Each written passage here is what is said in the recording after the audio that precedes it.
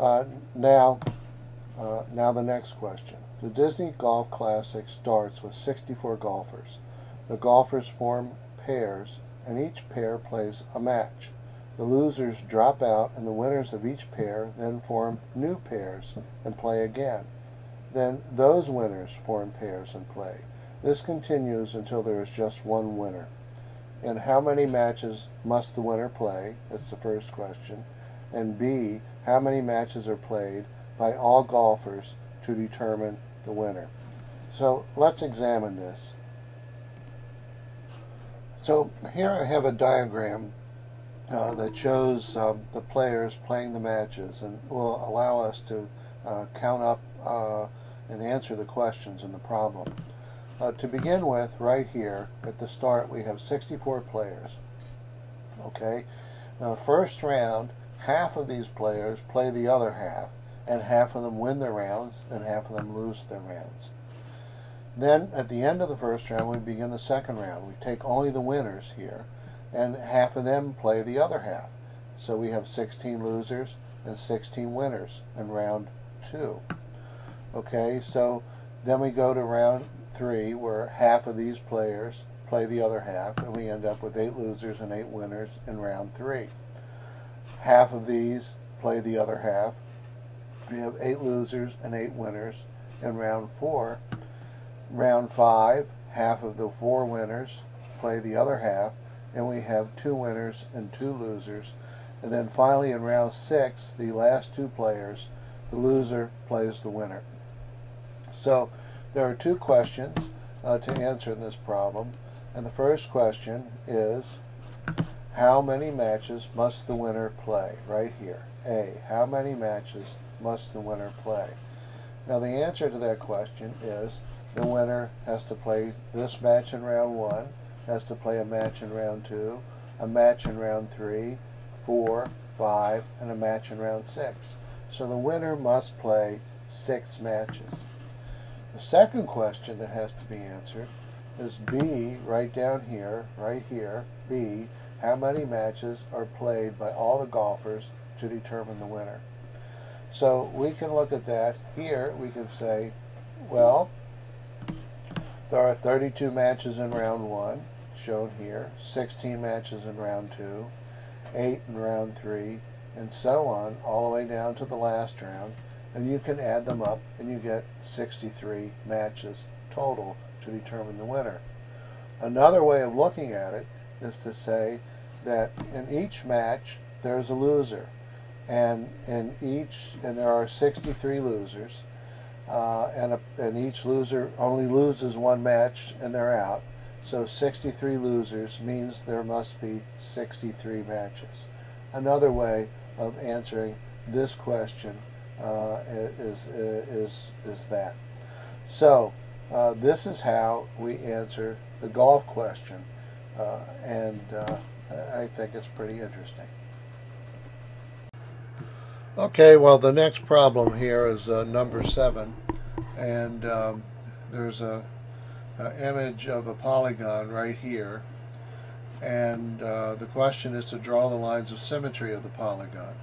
This particular polygon, by the way, is called a pentagon, and so let's go over here and look. I've redrawn the pentagon, and lines of symmetry are the lines where the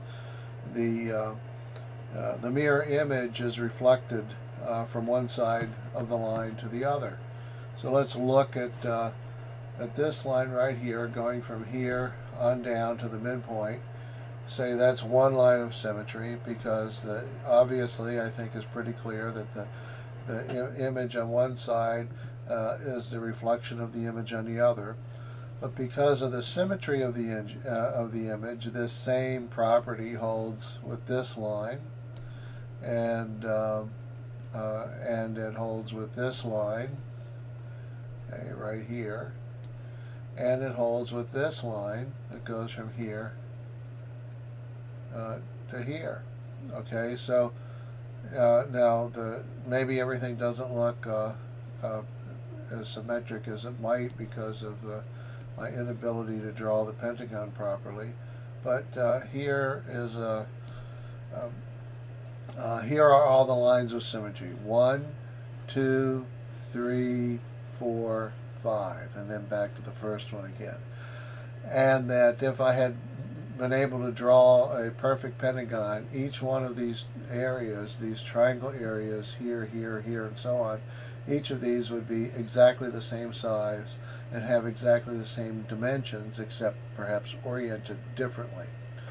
So we have 5 lines of symmetry for this shape.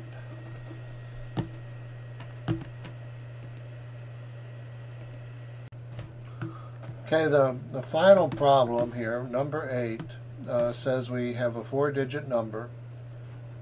Okay, no digits in the number are repeated. The digit in the tens place is 3 times the digit in the thousands place. The number is odd, and the sum of the digits in the number is 27. So let's look at that. Let's see if we can't figure this out. Okay, so here I have our statements repeated again, and here I have our 4-digit number. Say the thousands digit is A, the hundreds digit is B, the tens digit is C, and the units digit is D. Now, the sum of the digits is 27. Now, that means that the 3 digits must be fairly large because, for example, if all the digits were 6, which they can't be, but if they were all 6, then 4 times 6 would be 24. If all the digits were 7, 4 times 7 would be 28, which would be close to this sum right in here. So these digits have got to be pretty large. Now, we say that the digit in the tens place is 3 times the digit in the thousands place.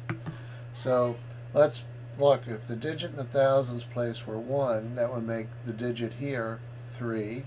If the digit here were 2, it would make the digit here 6. And if the digit here were 3, it makes the digit here 9. If the digit here were 4, because 3 times 4 is 12, that doesn't work. So this digit must be 1, 2, or 3. Working from the idea that the digits are fairly large, we'll pick the digit A to be 3. So let's pick this digit to be 3 right here. Okay, there's 3. But I'm going to have to cut down the size here of the stroke to make it a little bit easier. Okay, if that digit is 3, then this digit is 9. So there's 3, 9. Okay, now it said the digit is odd. Well, 9 is the largest odd digit. The second largest odd digit is 7. So let's pick a 7 there, because we know the digits have to be fairly large. And we want to make the sum of the digits 27.